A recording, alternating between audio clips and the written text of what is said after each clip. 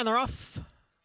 From the outside, it's By the Moon out for the early lead. Condo Commando and Feathered, and now Cavorting moves up from the rail. It's By the Moon with a narrow lead over Cavorting. Now the two of them hook up. Cavorting goes on with it to take the lead from By the Moon. A length and a half. Condo Commando's on the outside of Feathered. Then it's Wonder Gal who's racing in fifth. Ring Knocker is sixth, and it's 3 lengths. Back to long shot, Cayman Croc, who trails in seventh. The quarter, 22 3/5 seconds, and Cavorting shows the way here. It's Cavorting in front by a length over By the Moon.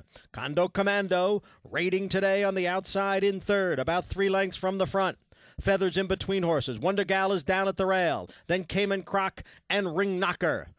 As they race around the far turn, Cavorting holding on to the lead, ran a half in 46 seconds. On the outside is By the Moon, who's now right alongside of Cavorting. And now By the Moon has taken the lead from Cavorting. Condo Commando is being asked for more, but 3 lengths behind By the Moon, who will lead the field to the top of the stretch in the Frizette. By the Moon in front, Condo Commando on the outside, and Cavorting down at the rail. 3/4 in 1, 11 2, and By the Moon has the lead over Condo Commando, and now there's a furlong to the finish.